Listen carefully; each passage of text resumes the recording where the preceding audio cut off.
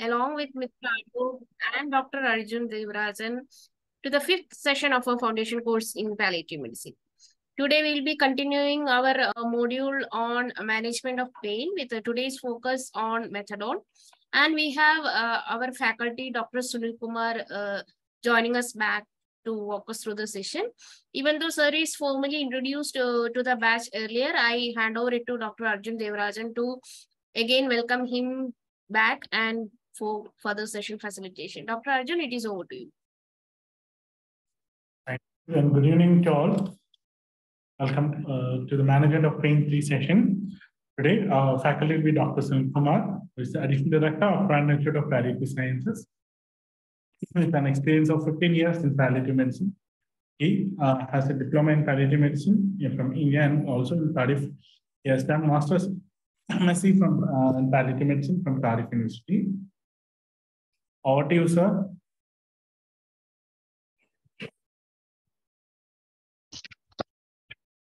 Thank you. And good afternoon, everybody. Am I audible? Yes, sir. Okay. So we already discussed some of the step 3 of yours in the last class. So we talked about morphine and fentanyl. So today we are going to talk about methadone. So methadone is entirely different from other opioids. And I need to know when methadone was available in India.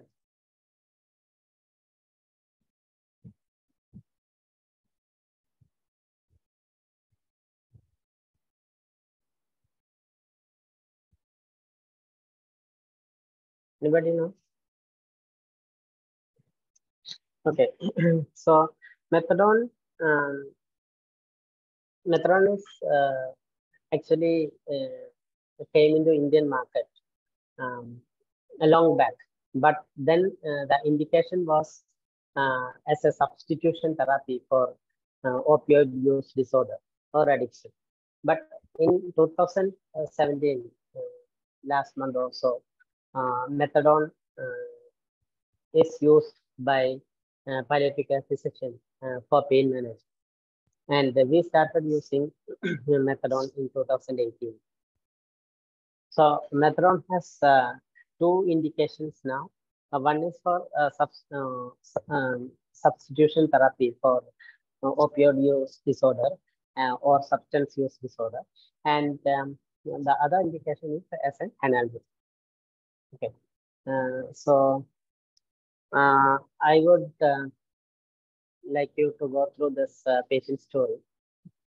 So this is a young lady, a 30-year-old who is diagnosed with Ewing sarcoma. And it started as a small swelling in sacral area in 2016, and for which he underwent radiotherapy as well as chemotherapy. And then she was okay for 2 years. But then she started to have pain on her lower back as well as on the legs. And because of the symptom, the doctor advised them to take an MRI, and it showed the disease is extending from S1 to S1 vertebral body from the sacral area, and it is also compressing the nerve roots L5 and S1. And PET scan showed pleural metastasis also. So with this progression of the disease, the oncologist told them no curative or palliative oncological intervention is possible at this time. But her main problem was the pain on her back and legs. So you can see the distribution of pain in this patient. Pain is starting at low back, which she says as burning and shooting, and it is she gets some relief by lying down. but any movement increases the pain, very severe pain, 10 by 10. So her mobility is totally restricted. She's unable to move, and she was actually living in the first floor of a home. So she's unable to come out of that room because of this severe pain, and her sleep is very much disturbed. And you can see her pain in this pain chart, which is starting at the low back and going on to the right leg mainly. And the pain score which has written is at the pain at rest. So she was under care of another palliative care physician. On 20th March, she was started on tablet morphine 10 milligram Q4H and SOS, then amitriptyline. Amitriptyline 25 milligram HS. Then because the tablet morphine as well as amitriptyline and many other medications with which she didn't had proper pain relief. Even she had toxic effects of morphine. So for getting proper analgesia, the treating palliative care physician, he was an anesthetist. So he thought of putting an epidural analgesia. So on 26 June, she was put on epidural analgesia with the injection of ropiacaine and morphine. She had some relief initially for almost 18 hours, but as the days went on, the relief was decreased, and it came to a situation that even after bolus doses of ropiacaine and morphine, she didn't had any pain relief, and she was in severe pain. But you can see the epidural was kept for 2 months. They recited at different locations for keeping this too long. But because it was not giving pain relief, they thought that they will plan to take out the epidural. So they also started oral morphine along with the epidural local anesthetics on 16/8. And then after 5 days of starting morphine, they removed the epidural catheter, and the morphine dose was increased to morphine 40 milligram Q4H and SOS, tab amitriptyline 25 milligram HS, pregabalin 75 milligram HS. Patient didn't had a satisfactory pain relief, but she developed delirium and myoclonus.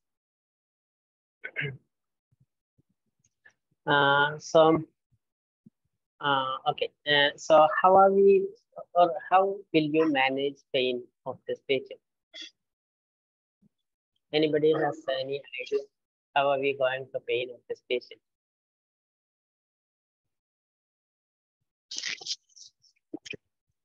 What can we do?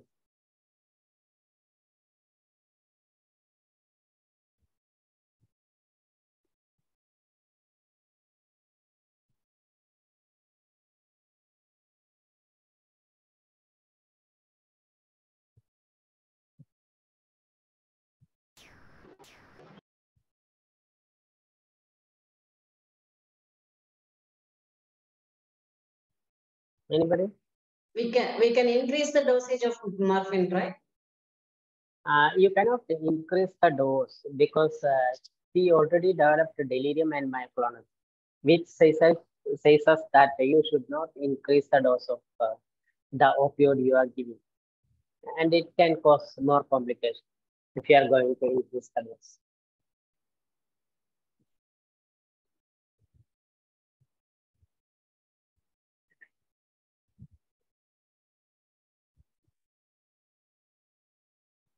Any other suggestions from the team? BD dose of pregabalin or introduction of the patches? Yeah. Or Yeah, that that can be an option. What page do you want to start? Maybe a fentanyl patch. Okay, so what would be the equivalent fentanyl patch of this dose of morphine?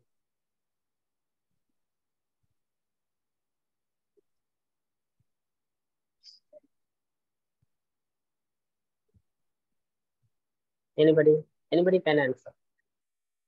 What would be the equivalent fentanyl patch for this dose of morphine she is receiving?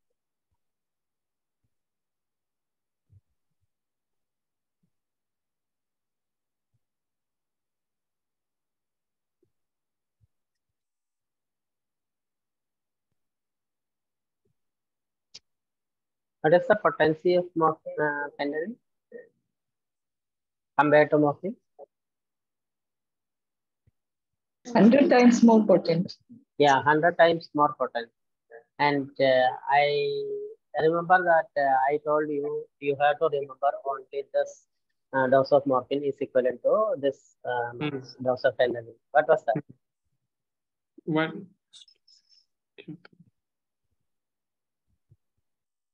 So we have two answers in the chat box. Dr. Niranjan said 25 microgram per hour, and Dr. Babu says 100 microgram per hour.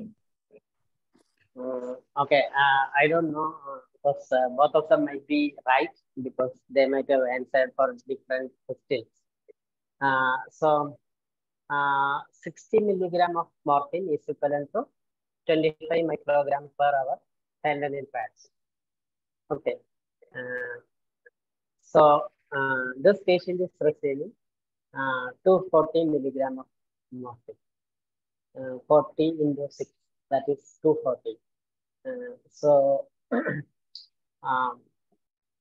if you calculate that way, 60 milligram into 4 is 240, isn't it? So 25 microgram into 4 is equal to 100 microgram per hour. So that's the right answer. 100 microgram per hour would be the equivalent fentanyl patch in this patient.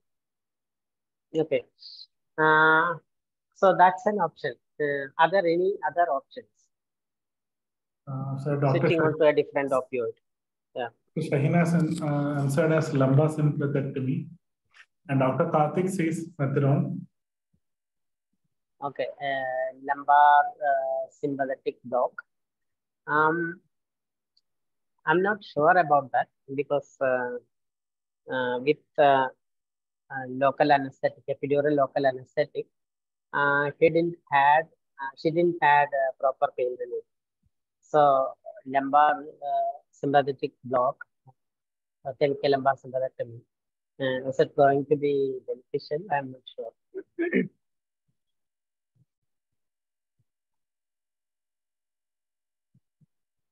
And that is mostly done for patients who has vascular pain, because the vascularity of the lower limb is under control of sympathetic lumbar sympathetic plexus. Okay, so switching opioids is one option, and you can switch to fentanyl or another opioid is methadone. Okay, so why should we? What is the type of pain this patient is experiencing? Anybody can answer. Nociceptive and neuropathic. Yeah. It can be both. The local pain at the back might be nociceptive, but burning, shooting, those all indicates that it is neuropathic pain. And the distribution of pain, which shows which is on the back of the leg coming to the foot, which indicates it is a neuropathy. So probably a combination of both pains, but mostly neuropathic. Okay. So now we will see about methadone. So methadone is a combination of two isomers known as S-methadone and R-methadone. So whatever the preparation available in the market is a combination of this S-methadone and R-methadone. And which receptor agonist is morphine?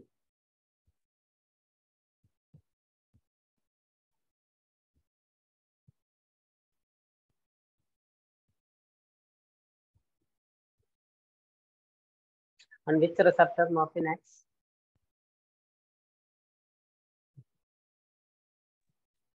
Mu receptors. Yeah, I can see. Yeah, Mu. it's mu. Yeah, it's mu. Morphine is a mu receptor agonist. So you have to understand that the opioids which acts on mu receptor is the potent opioids. But in case of methadone, it not only acts on mu receptor, it also acts on kappa and delta also. Okay, so it acts on all the opioid receptor as an agonist. In addition to this, it is also an NMDA antagonist. So NMDA antagonist means N-methyl D-aspartate receptor antagonist. So which is the other NMDA antagonist you know?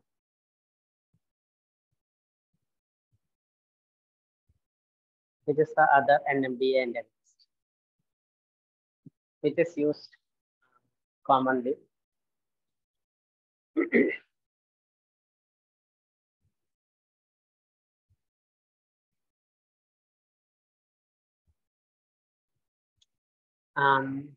Naloxone and naltrexone is not NMDA antagonist. It is opioid antagonist. Okay. Naloxone and naltrexone is opioid antagonist. But the right answer is ketamine. Ketamine is a useful NMDA antagonist, which is used by anesthetists. Okay. So methadone also has NMDA antagonistic activity. Then it also acts like tricyclic antidepressants. So tricyclic antidepressants inhibits the reuptake of noradrenaline and serotonin. So methadone also acts that way. So methadone has three mechanisms of action. It acts on all the opioid receptors as agonist. It acts as an NMDA antagonist. It inhibits the reuptake of noradrenaline and serotonin. So what is the use of tricyclic antidepressants in pain management? Where do you use tricyclic antidepressants?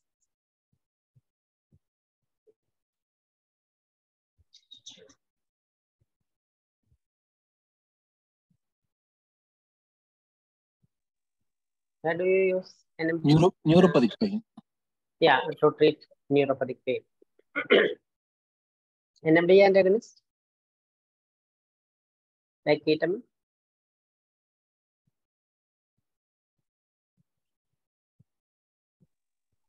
Post-surgical pain. Post-surgical pain. Any other indications?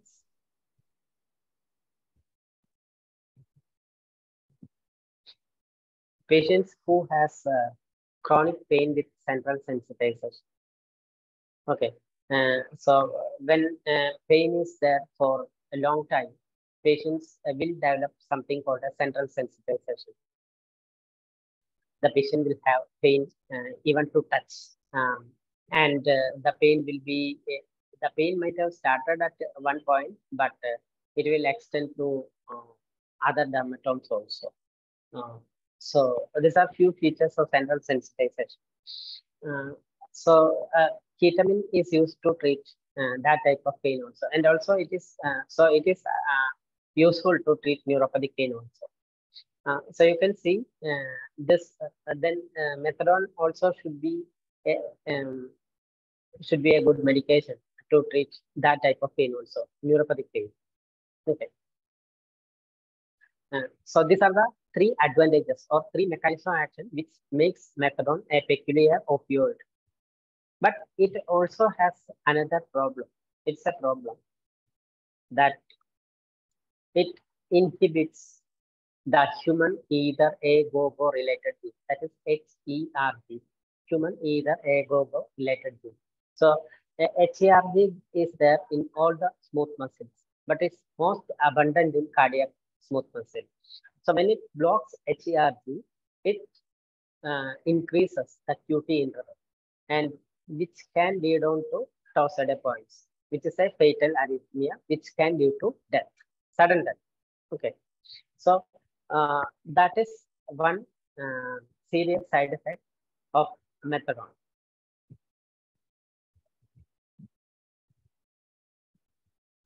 So let's look at the clinical impact due to various mechanisms of action. So it acts on opioid receptor as an agonist. It acts on all the opioid receptors as an agonist. So definitely it will produce analgesic effect. But you know that the side effects of opioids is also due to its action on opioid receptors.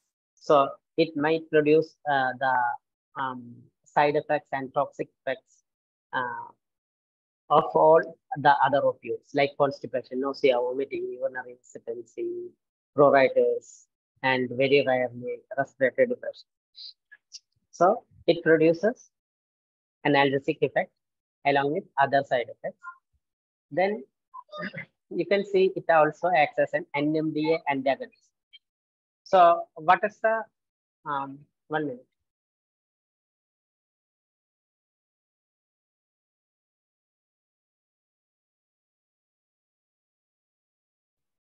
Okay, so it acts as an NMDA antagonist. You can see the picture here, and there are 4 patients, and on the x-axis it is the dose of morphine that each patient is taking. Patient B is taking about 1,500 milligram of morphine. Patient C about 2,500 milligram of morphine per day. B 9,000 milligram of morphine per day, and patient A 11,000 milligram of morphine per day. So some of you might be having experience with morphine. So what is the maximum dose of morphine that you have used in your clinical practice?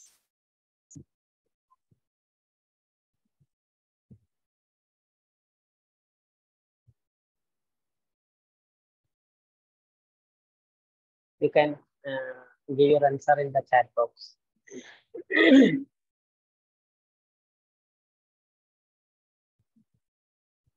30 milligram for hourly. Okay. Anybody else has used morphine?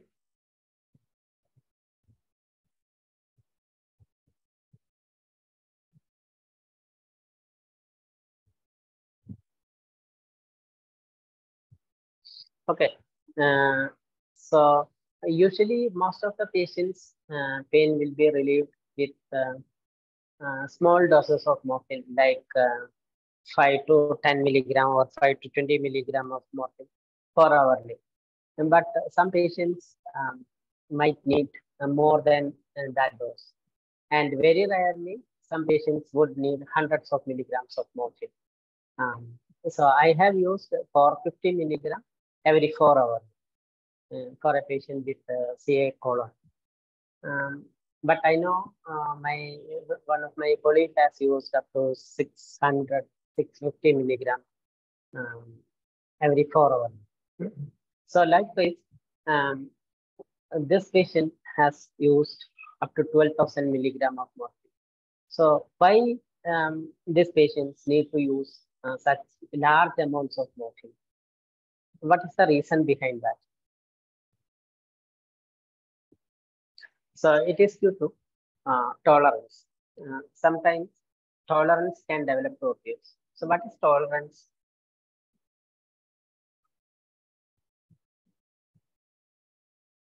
Tolerance, anybody?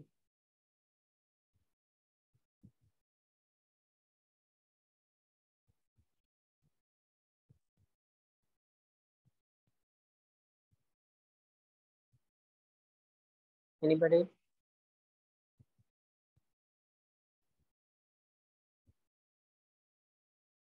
Suppose a patient has a patient has pain score of 10/10, and you are giving 5 milligram of morphine. The pain came down to 2/10. Okay, but after 2 weeks, the patient's pain increased. So you stepped up the dose of morphine to 10 milligram per hour to get the same pain relief for 2/10. After some time, you need to increase the dose of morphine. Okay, to get the same pain.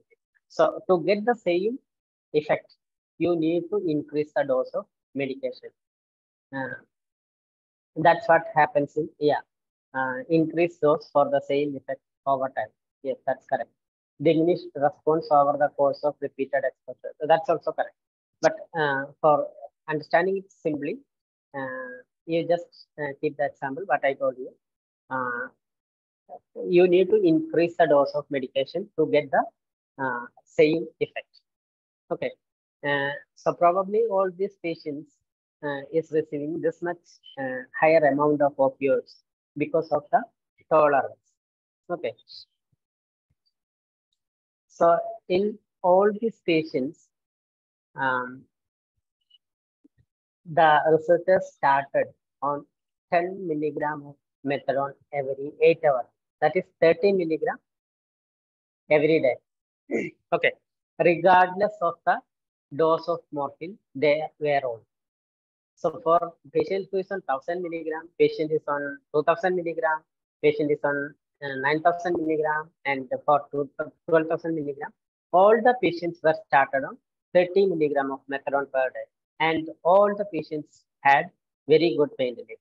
So this indicates the importance of methadone or importance of NMDA receptors in the development of tolerance. So methadone will prevent and reverse that tolerance. Okay, so methadone can prevent and reverse the tolerance, and it also has additional effect on neuropathic pain because of the NMDA antagonist.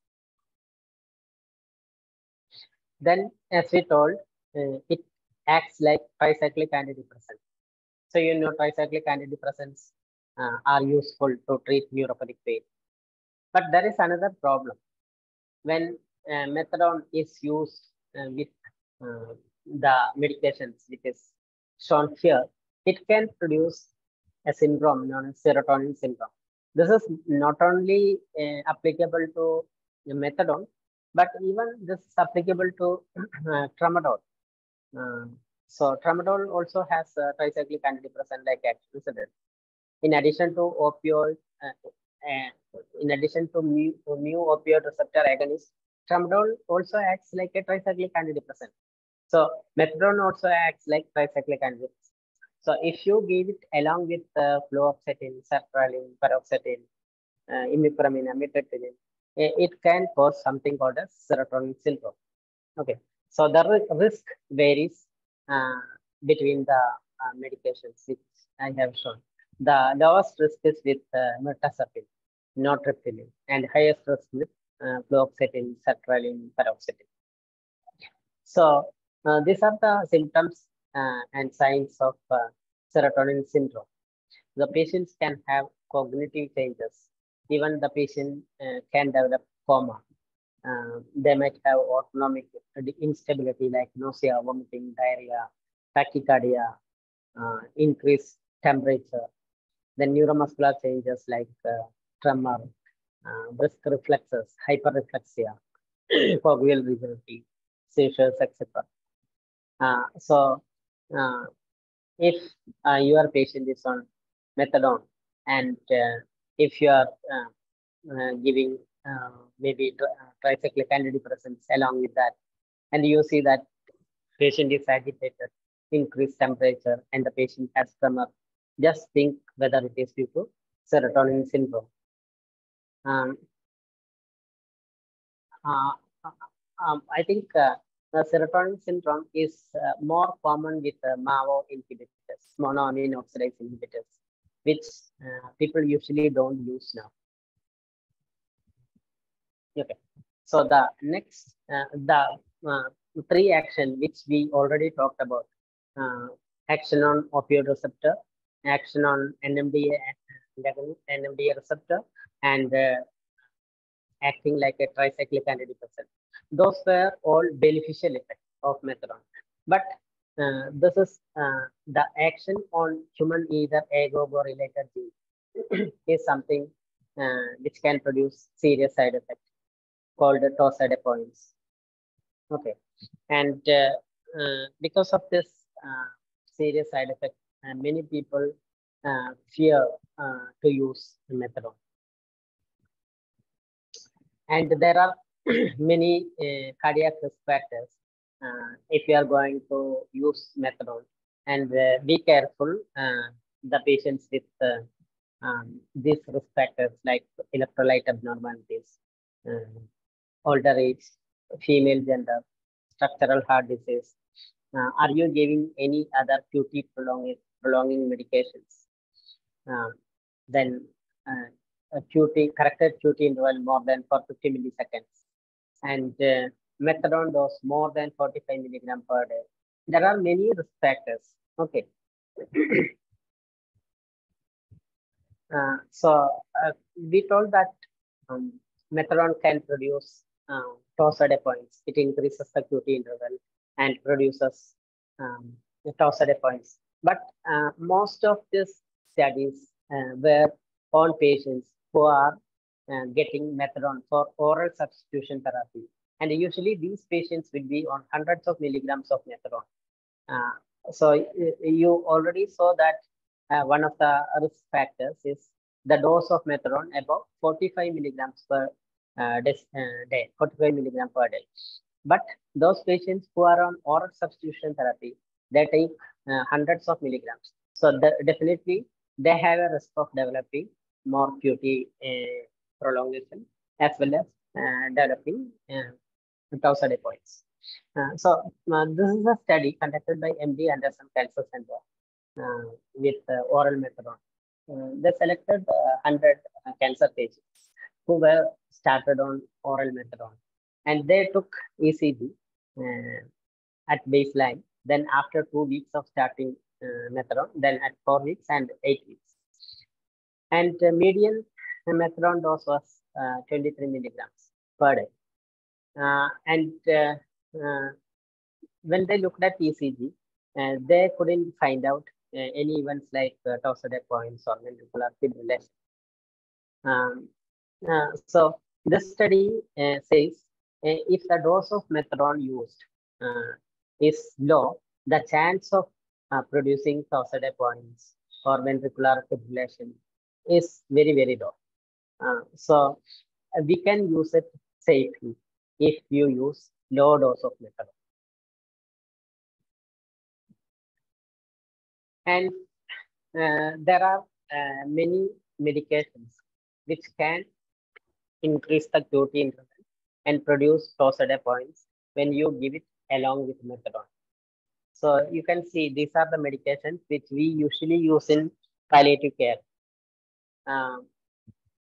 There are macrolide antibiotics like azithromycin, clarithromycin, erythromycin, then fluoroquinolones like ciprofloxacin, levofloxacin, all those medications. Then SSRI, citalopram, escitalopram, fluoxetine, sertraline, 5-HT3 antagonists like mondalphetone. All this has definite risk of increasing the QT interval and producing torsade points if you give it along with methadone. So this is something which we need to be careful, because these are the medications which palliative care physicians usually use. Okay. And now we will move on to pharmacokinetics of methadone. Methadone is absorbed from the upper small intestine like morphine, but comparing morphine, methadone can be given sublingually, whereas morphine is not advisable to give sublingually. And you can see 30 to 36% absorption is there with sublingual. and it can also be given corrected. In India, we have only oral preparation, but and US, they have both injectable as well as oral forms. So after absorption, it goes into the blood, and it will be seen in the vascular compartment about 2 to 4 hours. Okay. After that, just see this diagram. So when you administer for that first 2 to 4 hours, it will be seen in the blood. But after 2 to 4 hours, it immediately disappears into the tissue binding sites. So these are the tissue binding sites. And when tissue binding sites are saturated, then some of the methadone will be released into the systemic circulation. Okay. So first of all, the tissue binding sites need to be saturated with methadone to continuously release methadone into the vascular compartment. So this saturation will take about 5 to 7 days. So the what do you understand from this? Anybody?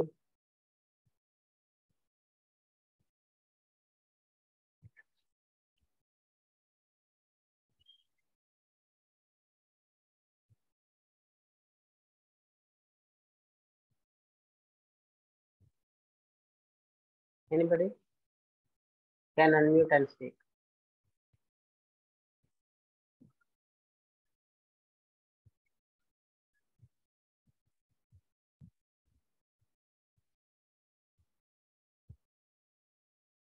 Yeah, stable systemic level in 7 days. Cumulative dosage after 1 week. Loading dose required to be high.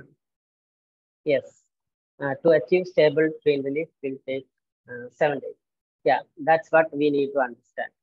And when you start a patient on methadone, it will take about 5 to 7 days to have stable pain relief or sustained pain relief. So it is not like morphine, whereas we can increase the dose of morphine every 24 hours. Whereas in case of methadone, you have to wait for 5 to 7 days before you increase the dose, because methadone will take about 5 to 7 days, and 5 half-life is the time required for stable blood concentration in case of opioids. So in case of morphine, it is 4 hours, half-life is 4 hours. So 1 day is enough before increasing the dose of methadone. Whereas in case of methadone, the half-life is about 22 hours. So roughly you can take it as 1 day. So 5 half-life is 5 days. But studies has found that in patients who are elderly and patients with liver derangement, then they may take more than 5 to 7 days, even up to 14 days, up to 10 to 14 days. So in patients who are elderly and patients with liver problem, it is better to wait for 10 to 14 days before increasing the dose of methadone.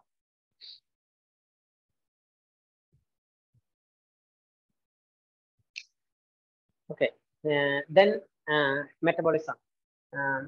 So like morphine, it is also metabolized in liver, but here the metabolism takes place by cytochrome P enzymes, and the main cytochrome enzymes involved are cytochrome P2B6, 2D6, 2C19.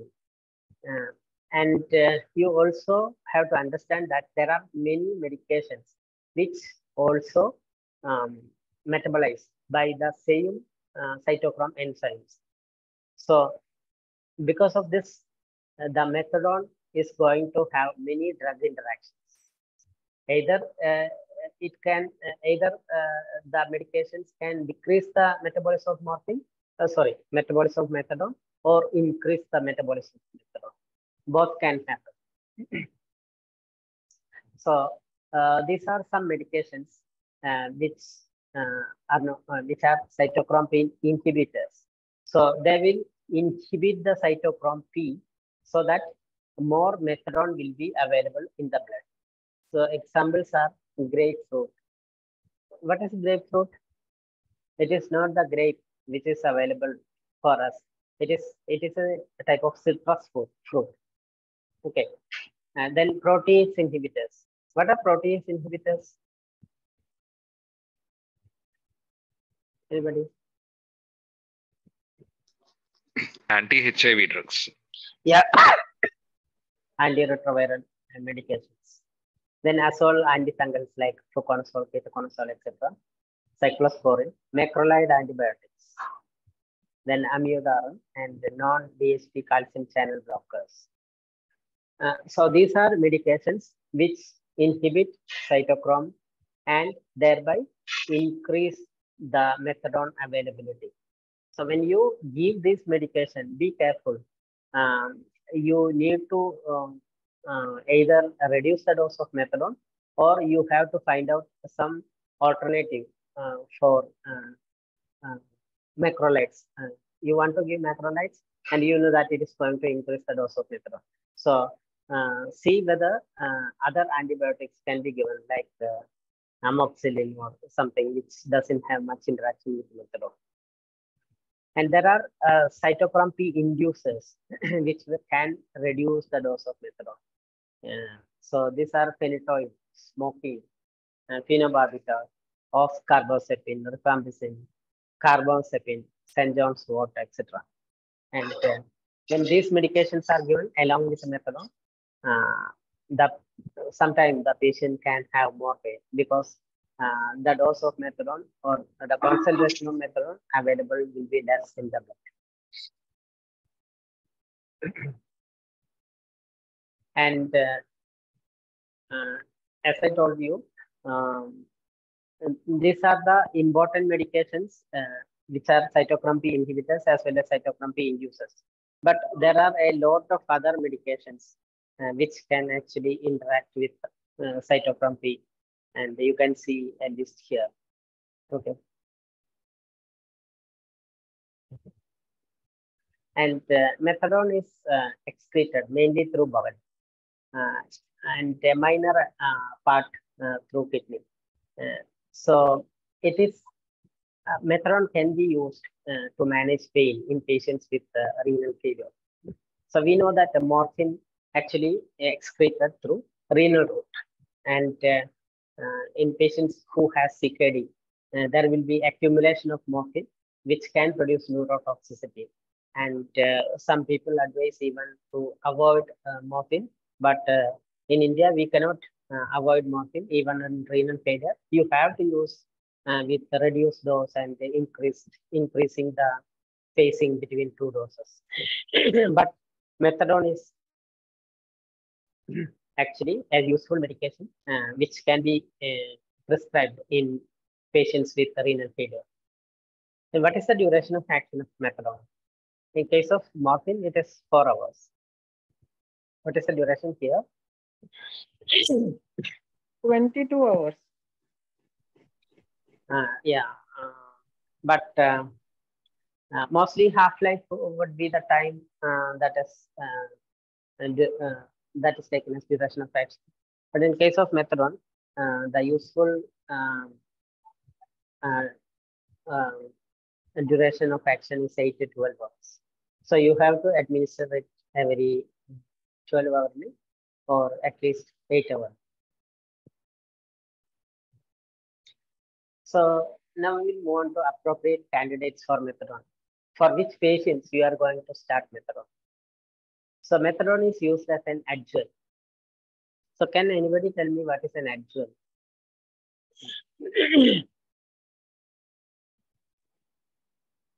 An additional drug. Additional drug? A drug which can be used in addition to the routine painkiller which is going on. Okay.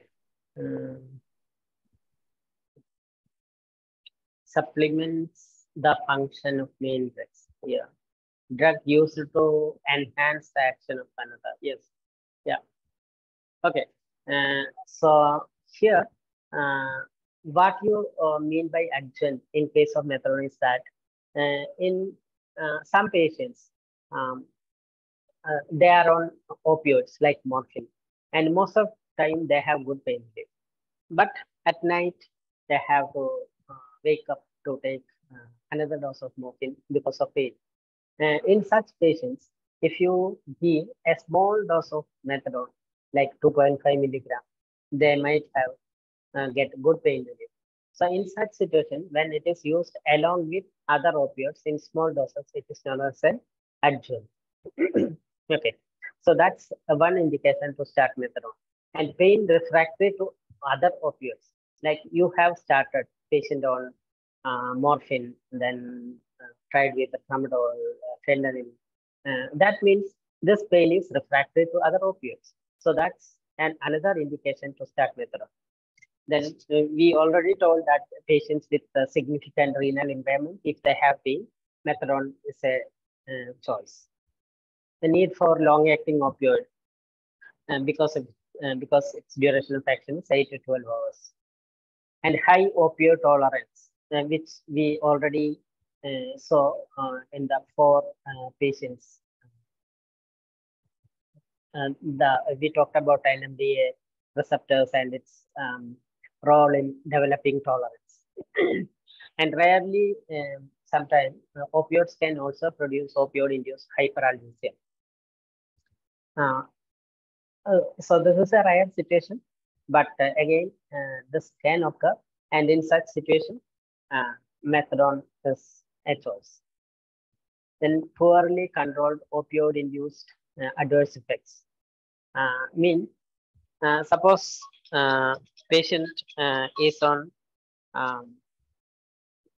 morphine and they are developing delirium, myoclonus, etc. Then methadone is a choice to switch. Okay, and if the patient is allergic to other opioids, then again methadone can be used. So these are a few indications in which you can actually use methadone and can find it useful.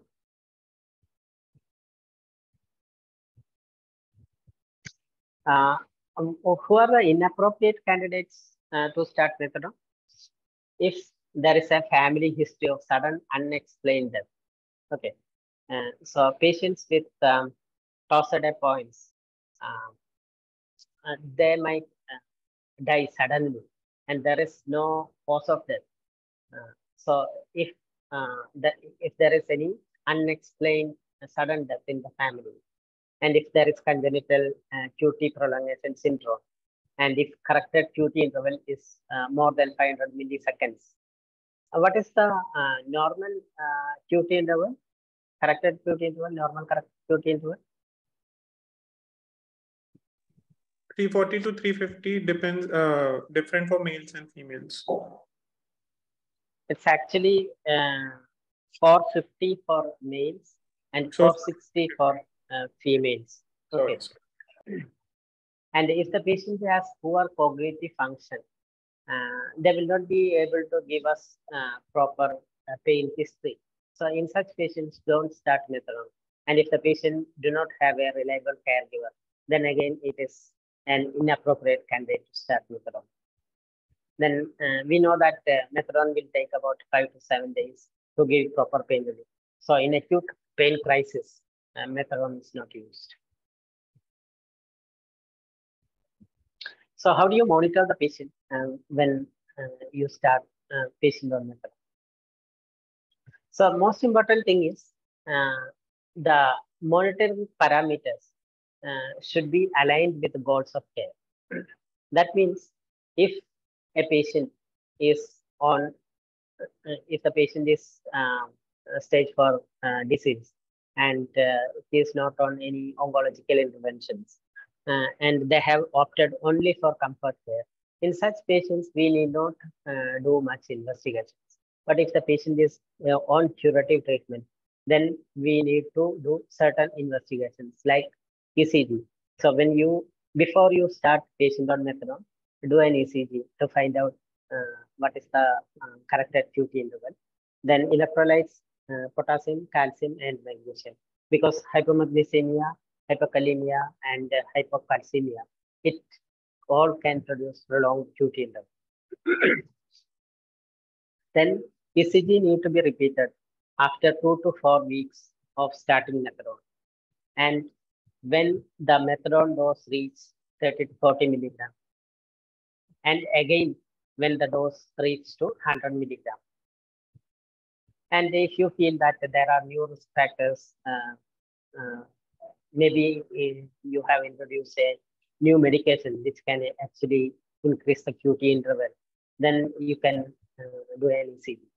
Okay, so if the patient is undergoing curative treatment, you should be monitoring the patient with ECG serially, and also the electrolytes. If you think there is a chance the patient can have hypokalemia, hypomagnesemia, hypocalcemia, then you have to investigate that for that. And this is the methadone available in India, both tablet as well as syrup. So the tablet is 5 milligram, and the syrup again 5 milligram in 1 ml. 5 milligram in 1 ml. The trade name is RNet. RNet. Okay. Okay, now we will move on to how we can convert a patient from an opioid to methadone. If you look at the literature, there are many methods by which you can convert an opioid to methadone. But when we started methadone in 2018, there were no doctors who are experienced with methadone in India. So we took help from abroad, and at that time we had an article published in Journal of Pain and Symptom Management, which is known as White Paper Consensus Method by hospice and palliative care physicians, which is a very simple way to start methadone. Okay, so that's what we are following. So this is what conversion looks like according to the White Paper Consensus Method. So if the patient is opioid naive, or if the patient is taking less than 60 milligram of oral morphine per day, then you can start with 2 milligram to 7.5 milligram per day. Okay. 2 milligram to 7.5 milligram per day. And if the patient is taking 60 to 199 milligram of oral morphine equivalent per day, and if the age is less than 65 years, the conversion ratio is 10:1. So suppose the patient is taking 100 milligram of morphine, and age is less than age 40. So what would be the dose of methadone that patient needs? 10 milligram. Yeah, 10 milligram. So that's what 10:1 means. And if the patient is taking more than 200 milligram of oral morphine equivalent per day, or if the patient is more than 65 years old, the conversion ratio is 20:1. Okay. And suppose a patient is taking 2000 milligram of morphine equivalent per day, what would be the equivalent dose of methadone? 200. 200. 2000 milligram of oral morphine the patient is taking. 100 mg. Age of the patient. Depends on the age, yeah. Suppose it is less than 65 years. Then 100. 100. You can see if the patient is taking more than 200 milligram, 100 milligram. or 65. Okay, so 200. This patient is taking 2000 milligram. So it is 20:1. But Yeah. there is another clause. You can see, regardless of the conversion factor, the maximum initial dose is only 30 to 40 milligram per day. Okay. So never start more than 30 to 40 milligram of methadone initially. Okay. So patient is taking 2000 milligram, 3000 milligram, whatever it may be. You need to start the patient only on 30 to 40 milligram per day as an initial dose. And you can always titrate after 5 to 7 days.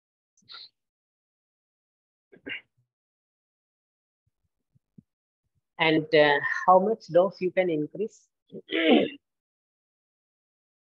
Suppose the patient is taking total dose of methadone less than 30 milligram per day, and you feel that you have to increase the dose, then you can increase 5 milligram per day and then wait for another 5 to 7 days. Okay. And if the patient is taking more than 30 milligrams per day, you can increase 10 milligram per day and wait for another 5 to 7 days before you increase the dose. And we are moving on to some patient stories. So this is a 37-year-old man who developed carcinoma of the buccal mucosa in 2018. And he also had a second primary papillary carcinoma of the thyroid. And he underwent surgery and radiation. But in 2019, he had level 2 nodal recurrence for which he underwent surgery. And his main problem at that time was severe pain. And this is the description of the pain. It says pain starts from inside the left ear. It goes to the lateral side of the forehead, then to submental region. And it is pricking type of pain, 10 by 10. And you can see this is the description fits to the neuropathic pain. And this is the area he is describing, the mandibular nerve innervation. So it is a neuropathic pain. So the treating team did an extraoral mandibular nerve block. They did it 3 times, but the patient didn't have any pain relief. Then they tried with injection morphine. That I did titration with injection morphine, but it reduced toxicities. So they need to come down with morphine. And they started on tab morphine like this: 10 milligram, 15 milligram, 10 milligram, 30 milligram, and 10 milligram soils. Even with this dose, he had toxicities like delirium and myoclonus.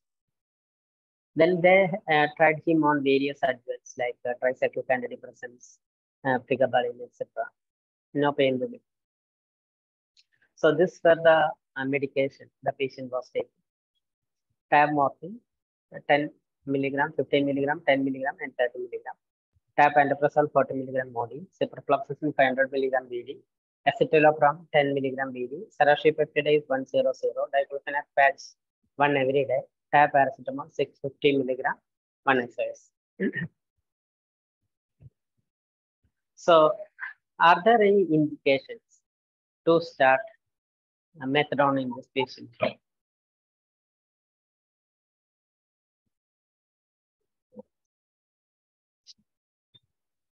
Are there any indications to start methadone?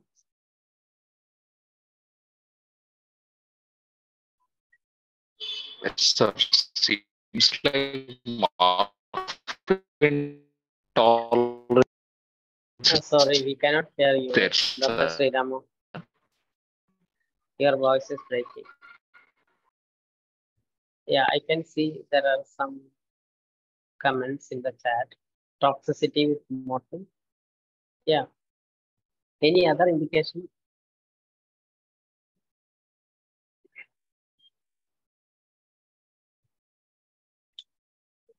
Yes. Everybody is talking about morphine toxicity. Anything else?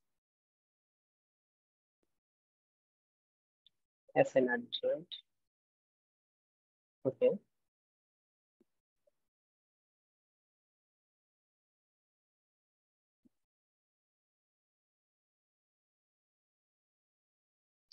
So one is it is complex neuropathic pain. Okay. So we told that because of its tricyclic antidepressant-like action as well as NMDA and agonistic property, methadone can be used to treat neuropathic pain. So one is that, and as many of you told, morphine toxicities. That's another indication, and it is a refractory pain for other opioids. They have tried with morphine and tramadol, which is available to them. So it was not responding. So that's a, you can say it is refractory to other opioids. So these are the three indications to start methadone in this patient. Okay, you plan to start patient on methadone, but before starting on methadone, what all will you do?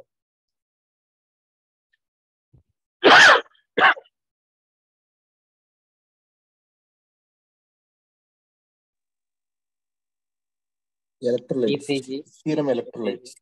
yeah, ECG, serum electrolytes, anything else?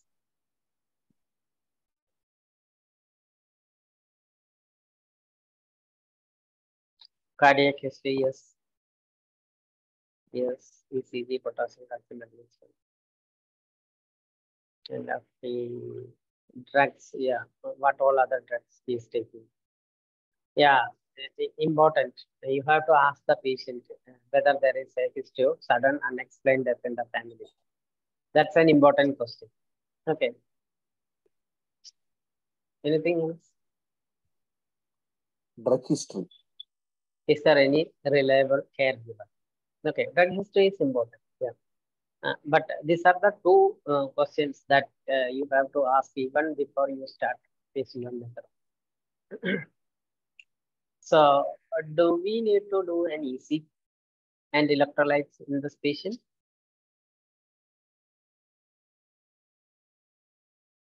What do you think?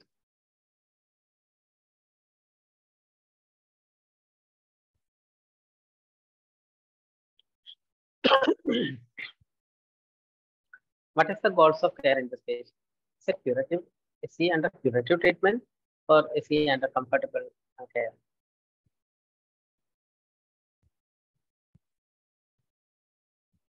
He's having two primaries and nothing is responding to chemotherapy or any other oncological intervention. So he's a patient who is under comfortable care only. So we need not do actually any investigations. But when you start methadone for the first time, it is always better to do an ECG and electrolytes. Okay. Do you have any concerns with the present medication? These are the medications the patient was on.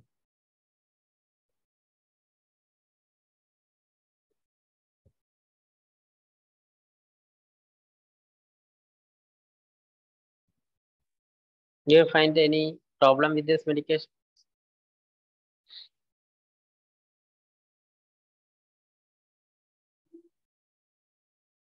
Acetalopram, venous acetalopram. Okay. Ciprofloxacin. Yeah. Yeah, those are two medications which has actually severe interaction with methadone. But even pantoprazole has some interaction with methadone. Okay, but escitalopram and ciprofloxacin, which has severe interactions. So we need to calculate the dose of methadone for this patient. So please calculate the dose of methadone that you are going to give this patient.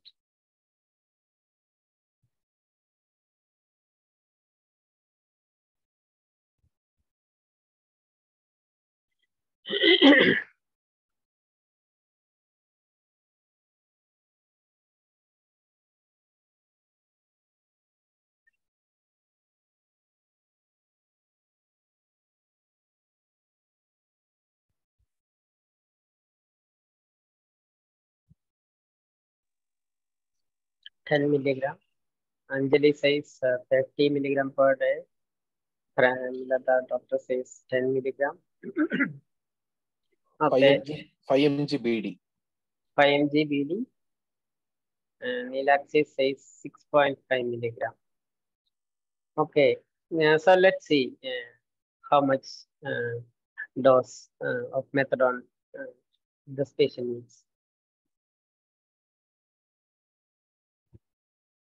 So what is the oral morphine equivalent this patient is taking? It is 65 milligrams and 10, 15, 10, 30. This is what he is taking. So total he is taking 65 milligrams. So what would be the conversion ratio in this patient?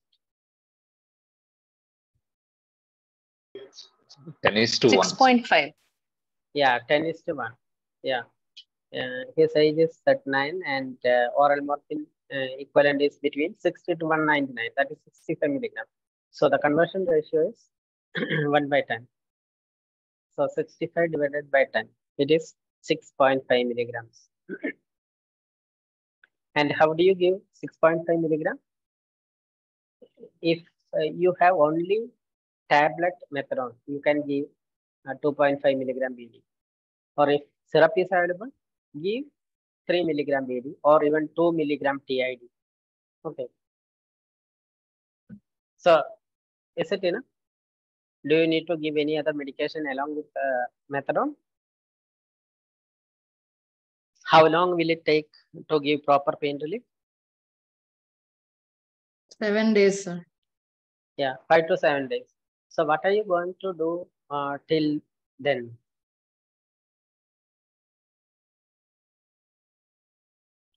Shriya says adjunts. Harsha says continue morphine.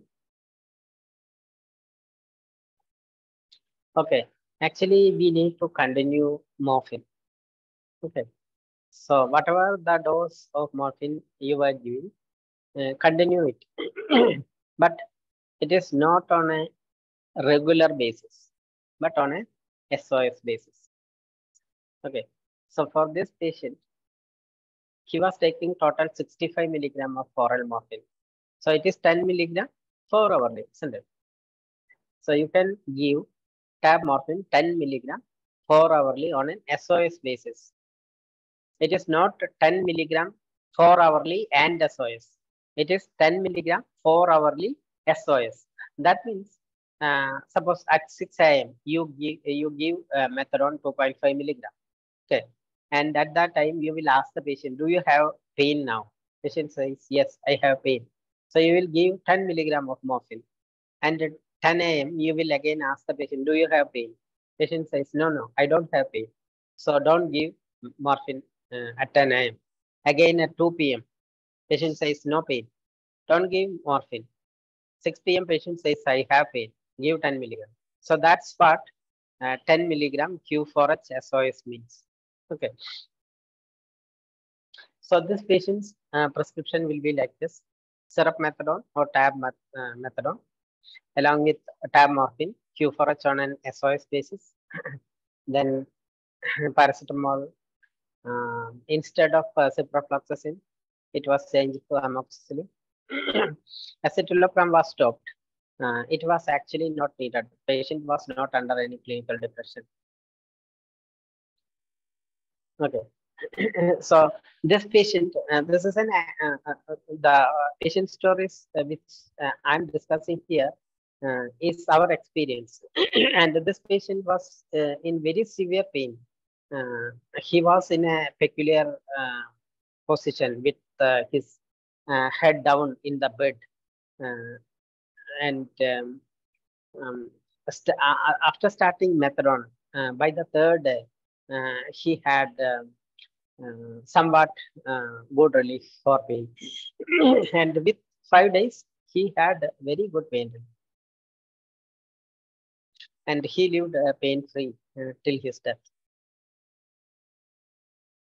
So the next patient, again, this is a 39-year-old woman who is diagnosed with carcinoma of the pancreas with liver, lung, and splenic metastasis. She was undergoing chemotherapy and received 5 cycles, but the disease was not responding. So the oncologist asked them to stop the chemotherapy. Then he advised for palliative care, which she was receiving from the oncologist himself. This is the pain that she described. You can see pain starting at the left lateral chest and abdomen, which goes to her back. And she says it is a stabbing type of pain, and mostly the score is 10 by 10. And with morphine, tramadol, and paracetamol, it comes down to 8 by 10. And this was a lady who had two children, younger children, and husband. And she was actually very depressed because she says that at this age, I need to look after my children and husband. But now I am unable to do anything because of this pain. And she was unable to go out of the room because of the severe pain. And you can see these are the medication she was getting from her oncologist. Morphine 20 milligram every 6 hourly. Injection tramadol 100 milligram IV 3 times daily. Paracetamol 1 gram 6 hourly. Gabapentin 100 milligram TID. Amitriptyline 25 milligram HS. Bisacodyl 5 milligram 2 HS. And with this, she had myoclonic jerks. So how do you give pain relief for this patient? Is this a patient of whom we can start on methadone? If so, what are the indications?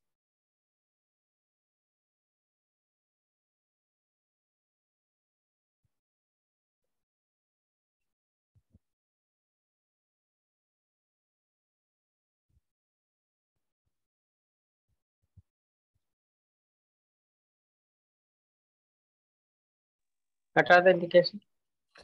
Myoclonus and neuropathic pain. And Yeah, neuropathic pain. toxicity is to morphine, myoclone, then neuropathic pain is another indication. And you can also say pain is refractory to other opioids. This patient is on both morphine and tramadol, which is not right, but it is refractory to other opioids. So these are the indications by which you can start this patient on methadone. Okay. So any investigations do you need to do?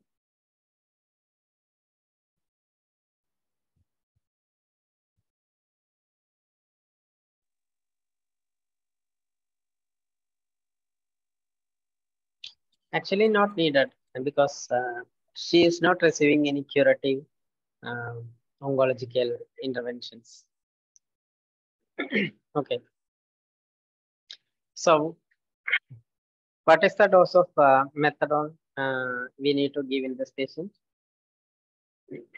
So these are the medications she is receiving. Please calculate the dose of methadone. 8 mg. I can see Dr. Nilaksi and many others have already calculated the dose so fast.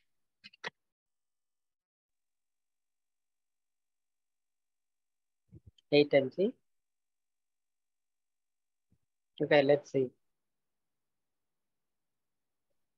So she was taking tab morphine 20 milligram every 6 hourly. So the dose of morphine is 20 into 4, that is 80 milligram. But she's also taking another opioid, isn't it? You also need to convert that opioid into oral morphine equivalent. She's taking tramadol. So tramadol need to be converted into morphine. So she's taking 100 milligram TID. So 300 milligram of tramadol, which is equivalent to 30 milligram of oral morphine. So the total dose of oral morphine equivalent she is taking is total 110 milligram. Okay.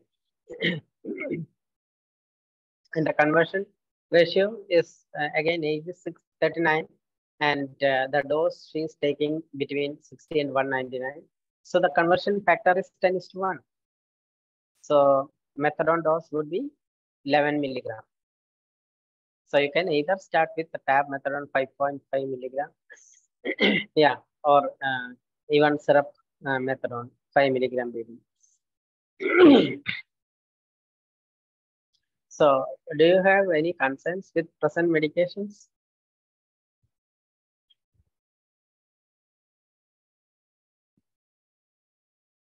Many medications can have interactions.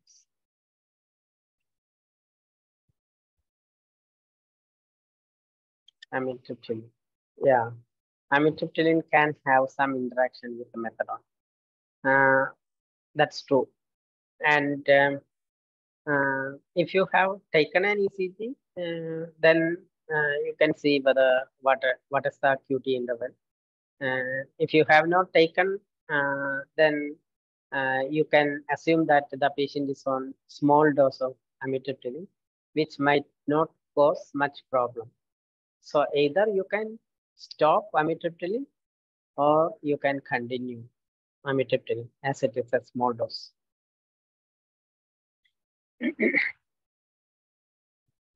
So methadone 5 milligram BD, and you have to continue the morphine. So 20 milligram Q4H on an SOS basis. Gabapentin and amitriptyline was continued, and this patient had very good pain relief for 2 months till her death. So methadone, if you use it properly in selected patients, that is a wonderful drug which can give good pain relief to maybe 10 to 15% of patients. Okay, this is another patient, a 40-year-old man with advanced malignancy of the lung with spine metastasis, and he had a T12 spinal cord compression, and for which he underwent radiotherapy. And now the main problem is burning pain on both lower limbs, which is continuous in nature, and pain score is 9/10. Patient is on tab morphine 40 milligram 4 hours. And you want to convert this patient to methadone. What would be the equivalent, or what would be the dose with which you start this patient on methadone?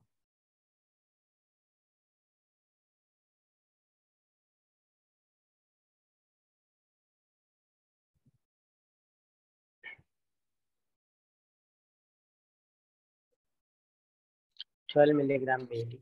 7.5 mg BD. 1.5? 7.5 mg BD.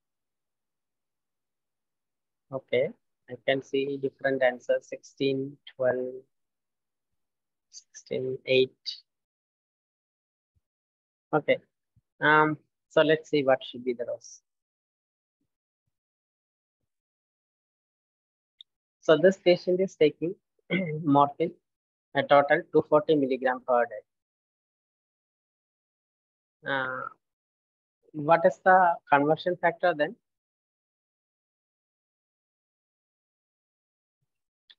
If the patient is taking more than 200 milligram of oral morphine, or if the age is more than 65 years, conversion factor is 20:1. So the total dose required would be 12 milligram of methadone. So you may give tab methadone 5 milligram BD or syrup methadone 4 milligram TID. Okay, along with tab morphine on a 40 milligram on Q4H SOS basis. Okay, there are 2 websites which I have mentioned, from which you can get more information about the medications which can produce QT prolongation as well as cytochrome P interactions. So in summary, methadone is a useful medication which can safely be used in selected group of patients.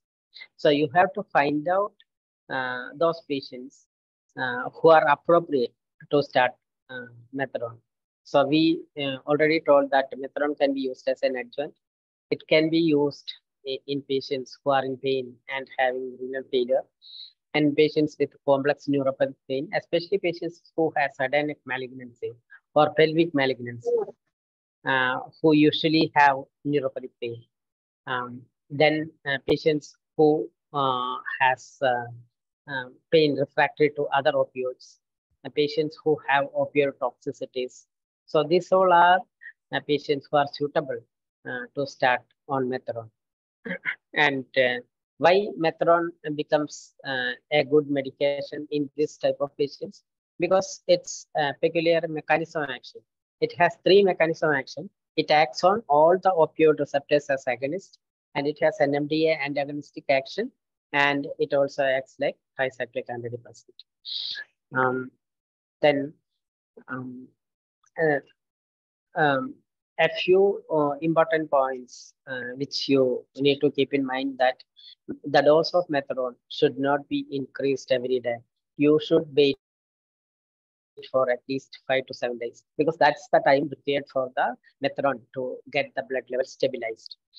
So wait for 5 to 7 days before you increase the dose of methadone. And there are many drug interactions and the medications which are more important, we have already mentioned, both cytochrome P inhibitors as well as cytochrome P inducers. Okay, so I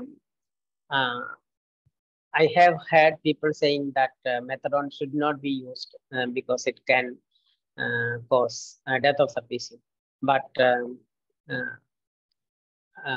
I can say that if you use a less amount of methadone, it can be safely used in patients. And I think when in 2018, when methadone was available, we started methadone only for 7 to 8 patients, because we were afraid to start. But over the years, we became confident, and I think now we have at least 40 patients who are on methadone. So thank you.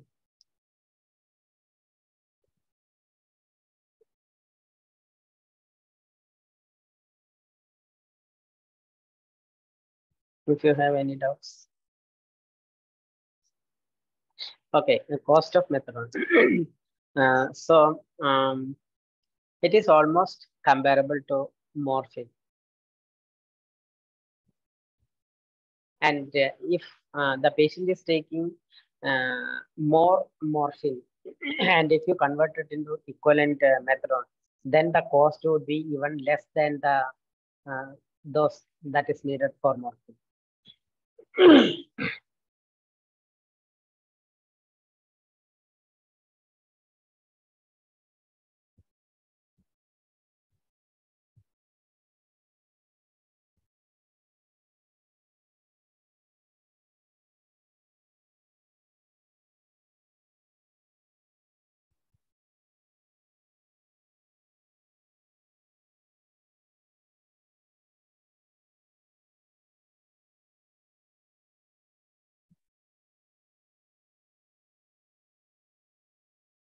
Okay, how much dose can be increased after 7 days?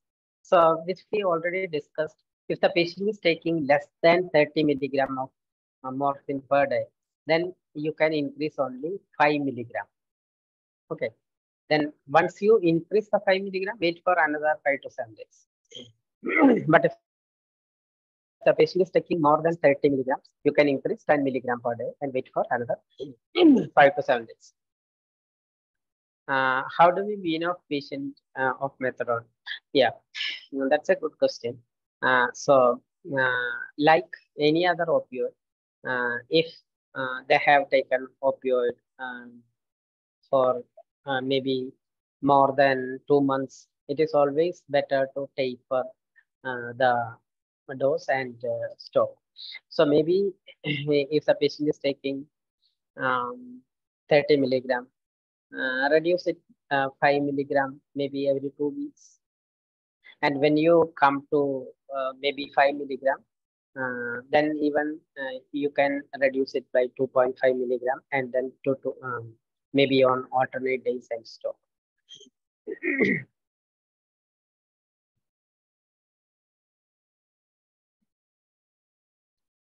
Opioid license is required for methadone. Yeah, actually in India, opioids use is governed by NDPS Act, Narcotic Drugs and Psychotropic Substances Act. And as per NDPS Act, they have notified 6 drugs which are known as essential narcotic drugs, hence END. Okay, essential narcotic drugs. And these 6 ENDs are morphine, methadone, fentanyl, codeine, then hydrocodone and oxycodone. The last 2 are not available in India, hydrocodone and oxycodone, but the other 4 are available. And if you have an RMI status, that is recognized medical institution status, and that's all what is required to get methadone. You need not have any other license or anything else to get methadone.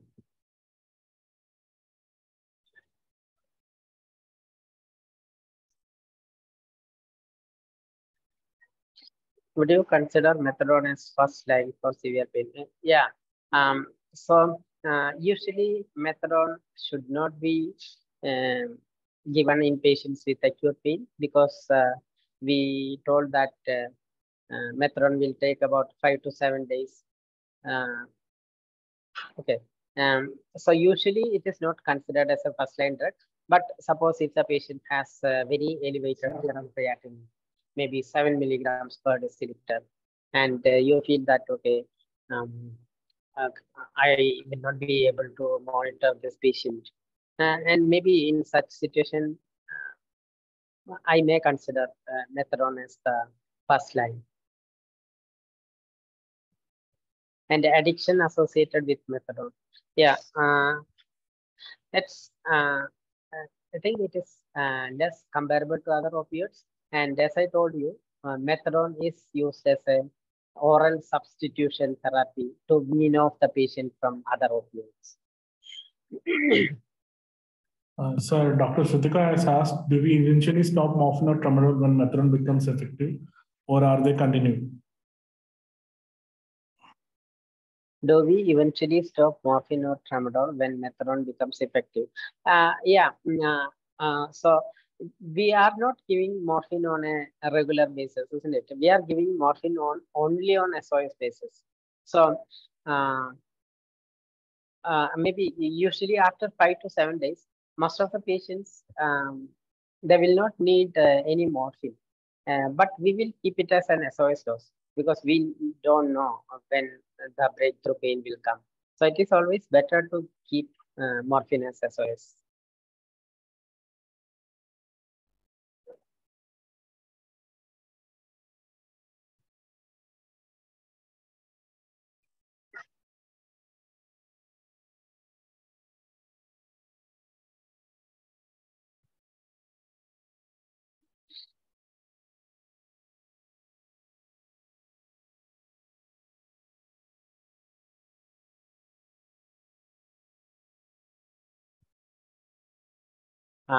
So tolerance does not develop to methadone, and actually methadone is a drug which we already discussed.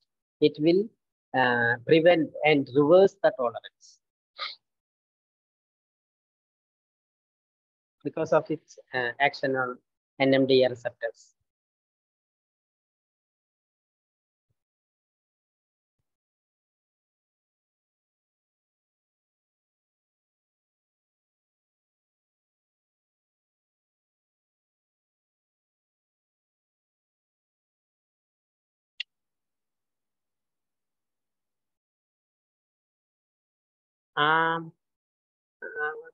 Harsha, your question is not clear.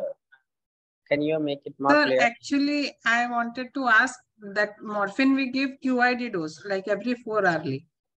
It is, but 4 hourly. Morphine. Not QID. Sorry, I wanted to say 4 hourly, but I wanted to ask whether it can be given like twice a day or thrice a day. Like one of my patient is taking morphine tablet.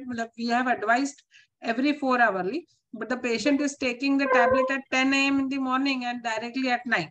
Means his daughter is giving it like that. So I told her that you should not do that because he may be having severe pain, but he is unable to communicate with you. So I just wanted to ask whether that dose is effective, sufficient, or I should insist that you should give a 4 hourly dose. Okay, and so for that you have to first of all talk to the patient and see whether is he having pain in between. If she gives 10 milligram BD or TID, etc. Usually morphine, the pain relief lasts only for maybe for 4 hours, and it has to be given every 4 hours. But there are a few situations in which morphine is given in a different fashion. Suppose the patient has renal failure, so we might give it maybe TID or 6 hourly or even once daily. And if the patient has breathlessness, severe breathlessness, which is not amenable to conservative treatment, and in such situations also morphine type of choice. And the morphine in such situation will be given maybe for 6 hourly or 8 hours. So otherwise, for continuous pain, morphine need to be given around the clock. That means every 4 hours. So it is better to talk to your patient and see whether how is his pain relief. And he says, I am okay with the 10 milligram BD and my pain is completely relieved. And then with 20 milligram pain relief, that means that patient might not need morphine, even you can step down to tramadol.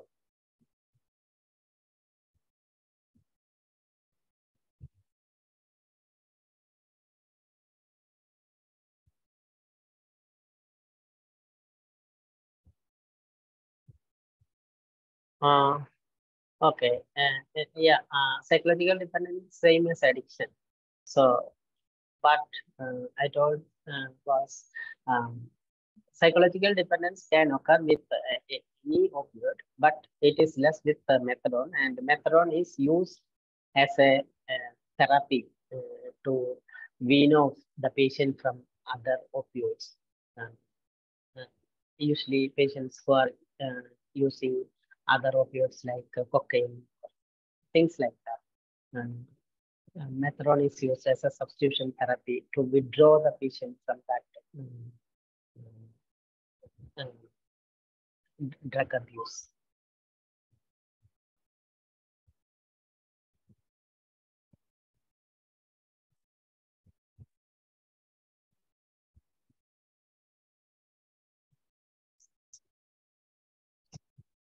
Then I think we have to wind up now. I have another session at 7.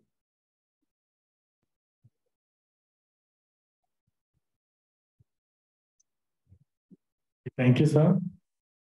I think that message is for you. That was an excellent lecture. We have some confidence to start methadone. Thank you, sir, from Ira Almida. And thank you, sir, for the excellent session. That's Spence. If you have any doubts, I think we can upload into the Google page. Over to you, Sripriya. Thank you, Dr. Sunil Kumar, for that wonderful session about the wonder drug methadone. We do believe at least some of you might be hearing about methadone maybe more for the first time, and we do hope that the session was very helpful to you. So with the promise that we'll be meeting in the next session with another module on pain. This is Sripriya, along with Dr. Sunil Kumar, Dr. Arjun, and Mr. Anup signing off from the Tips Eco Hub. See you in the next session. Till then, everyone, take care. Stay safe. Bye-bye.